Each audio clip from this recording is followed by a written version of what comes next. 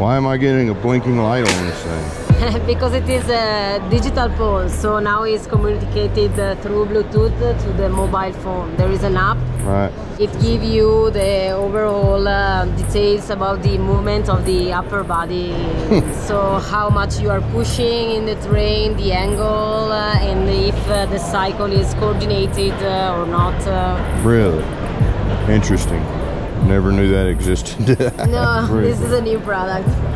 Very cool. She's got some pretty crazy. They got one over there that's Bluetooth to an app, and it's like a tracker of all these metrics and stuff. I mean, even like how much pressure you're putting on the pole. That's legit. When you get tired. Yeah. So that's when I started crying. Yes.